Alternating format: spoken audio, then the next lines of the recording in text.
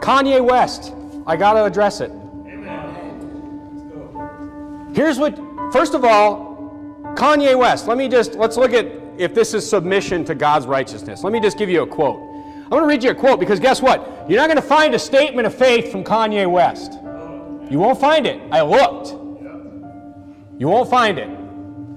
Kanye West, quote. Now I told you about my arrogance and cockiness already. Now, the greatest artist that God has ever created is now working for him.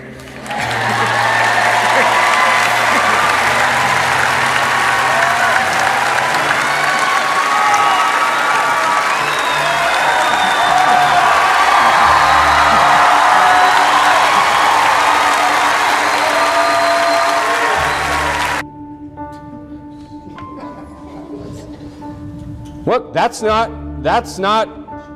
I did find the statement of faith of his pastor, by the way, the one that he got saved from. It's not total submission to God's righteousness to believe that you're part of God's chosen elect. That is not submission to God's righteousness. It is not submission to God's righteousness to believe that you have given your life to Jesus to be saved. Give your life to Jesus to be saved. Whoa, that's exactly backwards. God doesn't need anything from you. I mean, Paul said, that as though he needed anything from you. God doesn't need anything from you. Look, God's the one that did the giving, not you. I gave my life to Jesus. What a bunch of garbage. I mean, it's exactly backwards. Look, it's all works-based salvation. It's still all about you, Kanye.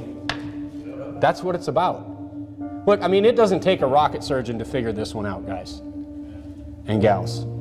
Look, he's in the news constantly. I mean, his Google search analytics in the last few months have gone up by 400%. And guess who? He's hanging out with who? He's hanging out with Joel Osteen. Joel Osteen's like, what? This pop culture guy? He's like, he said Jesus? Get him in here. Get him in here.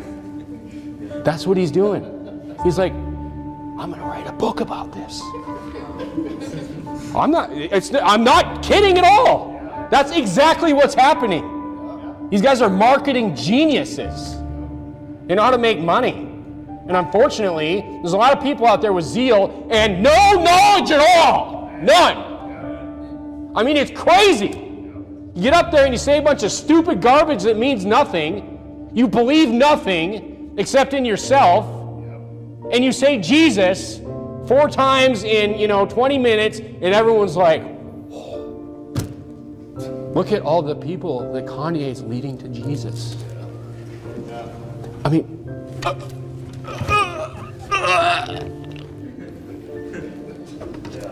mean, it makes me literally sick. I mean, all right, where are we at?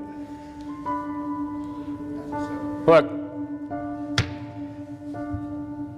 Joel Osteen knows what he's doing.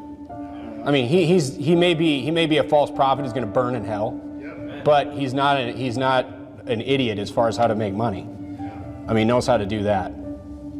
He's the white, non-hip-hop version of Kanye. That's what he is.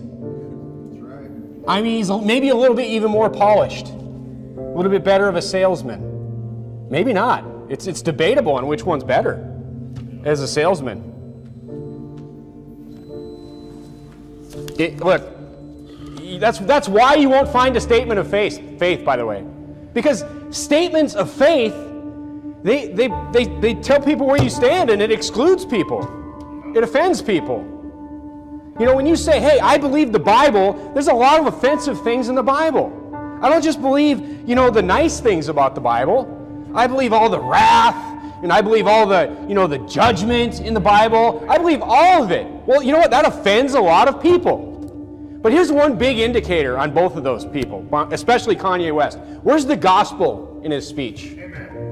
Where is it? You won't find it.